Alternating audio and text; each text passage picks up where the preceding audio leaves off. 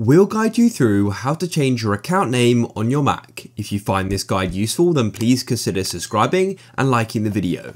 So first of all, you need to go and open up your system settings. So come to the bottom of your computer and you can click on it, or you can go to the top left, click on the Apple logo and then click on system settings.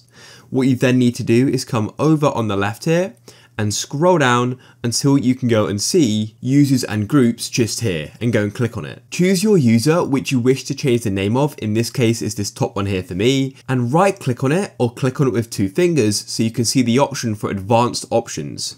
You'll then need to go and enter your password just like so, and we'll then go and get this pop-up. Then go down to full name and head over to the right and you can click here, and then what you can do is change your name to what you want it to be. So maybe I just want it to be Rob instead of my full name, and I can then go and click OK, just like that, and as you can see it now says Rob. And for the change to take effect, you'll need to go and log out of the account and then back in, because for example when I click on the Apple logo it still says my full name here, but all I need to do is log out and then I can log back in and it'll be updated. If you found this guide useful, then please leave a like.